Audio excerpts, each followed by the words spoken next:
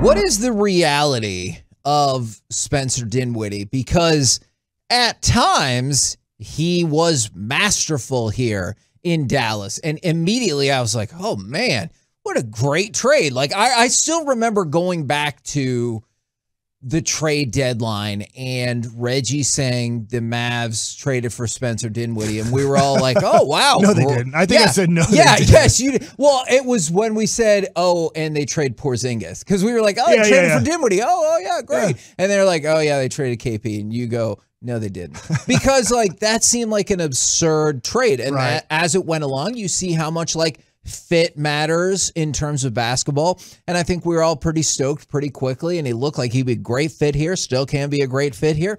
And then you also saw him disappear at times in the playoffs. Yeah. And so now, with so many people suggesting that he's going to be your secondary ball handler, I am curious, what is the reality of Spencer Dinwiddie? So we were looking this up, and the reality, I don't know. It goes all over the place. With the Mavericks last year, he was pretty much a 50-40 guy, which is unheard of. When you're a 50-40, really 90, right? A few people, Nash, Dirk, there's some other people I forget, but when 50-40-90, Larry Bird, I believe, was one of the first, is 50% shooting, 40% from three, and 90% free throw shooter. Now, he's not a 90% free throw shooter, but with the Dallas Mavericks, he was pretty much in the regular season a 50% shooter and a 40% three-point shooter. For his career, in his career, he's a 41% field goal guy, and he's a 32% three-point shooter. So that's 8 years of putting in work.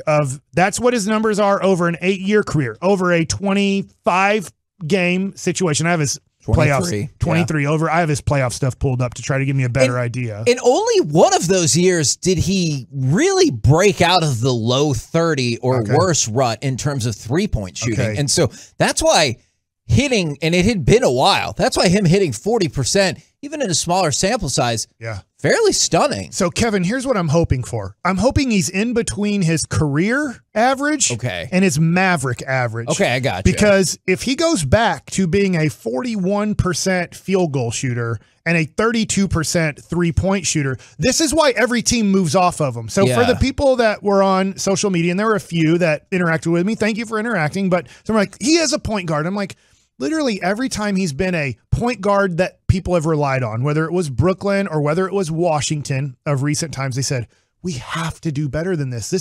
We can't do this anymore. He's not good enough.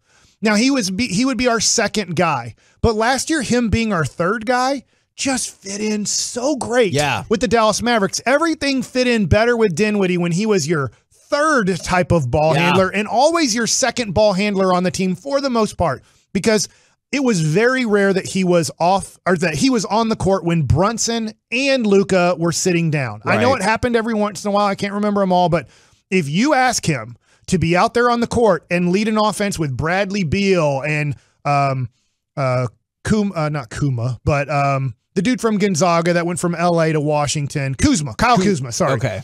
So when you start asking him, hey, we need you to lead these guys. He can't. He literally cannot play the point guard role and really lead a team, whether it was Brooklyn or whether it was Washington. And nothing against Dinwiddie. I like him. I'm glad we have him on the team. But you're asking too much of him, I think, if you're going to say, Luka, you're our ball handler. Dinwiddie, you're our second ball handler, and you're going to have to handle 15 minutes a night where there's no other ball handlers on the court because Luka needs 15 minutes off. And the only other person that can handle those 15 minutes on this team, as it is of today, is you. And you're not going to have another ball handler on the court. Tim Hardaway Jr. can't handle the ball. He cannot pass the ball. When you pass it to him, he's shooting the basketball. I love Dorian Finney-Smith. Dorian Finney-Smith improved so much during this year. Love him. In fact, I think now, after what he did in the playoffs and everything, you got a deal at about $14 million a year. But he's not a ball handler passer. He's getting better at it, but he's a catch and shoot guy. Bullock is even more of a catch and shoot guy. So I think you're asking way too much of Dinwiddie to just be your second ball handler with not really a third guy behind him. I'm hoping Jaden Hardy can become that guy, but that's a lot to ask of a just turned 20-year-old. Okay, let's go off of the idea that Jaden Hardy is 1 year away. All right? Like, you're not going to get what you want from him for at least another year. Right. All right. Could the configuration, do you feel any better if it's let's say 10 minutes of Dinwiddie, 5 minutes of Green or Ntilikina, like cycling that down at all, does that make a difference for you, or does that make it worse for you? Because that did not sound like a good ooh. Ntilikina was moved off of the New York Knicks because he can't play the point guard. Like literally, they drafted him. I get it. They drafted him to be their Jalen Brunson, and way better, right? Because he was drafted, I believe, 8th overall. He was. So they thought that they had drafted the future point guard of the New York Knicks for the next 10 years, and he couldn't play the point guard role. He's an off the ball guy. He's a defender. He's a good defender. He's a good defender. He's an okay ball handler who can't pass.